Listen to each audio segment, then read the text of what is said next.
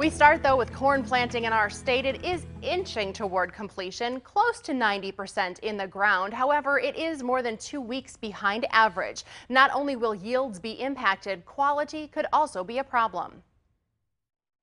Watch the pest development that can occur. Work with your crop scout, work with others, and really get into your fields and scout those fields. We've had a difficult time getting the crop going, so we're kind of behind. Meanwhile, the pests have been in the field this whole time, and they've been developing and going through their life cycle kind of on schedule. So there's a real good chance that we can have a lot of pests out there, especially insects. And even those crops planted a month ago were just a few inches high because there hasn't been enough dry, warm weather to help with the crop emergence. A number of farms have opted to go with Prevent Plant on the balance of their acres that are not yet planted.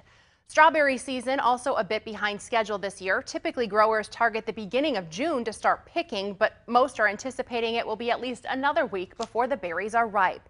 That cloudy, cool, wet weather delayed this crop as well. But in the end, consumers may wind up with quite a treat.